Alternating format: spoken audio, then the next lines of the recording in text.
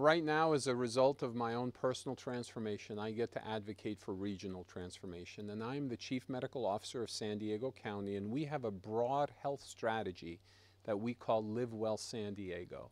At the core of that is a principle we call 3-4-50.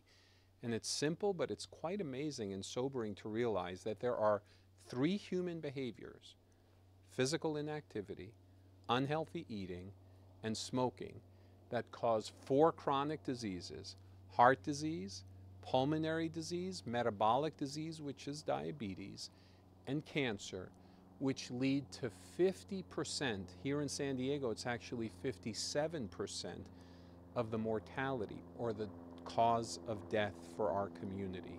And when you look at it, I could actually make it 3, 4, 50, 75. 75% of the American healthcare dollar is spent on those 4 chronic diseases, which ultimately lead back to those 3 simple behaviors. And I believe that the greatest national healthcare reform we could have would begin with personal health reform and personal health stewardship. Absolutely. For me, my health is a God-given gift.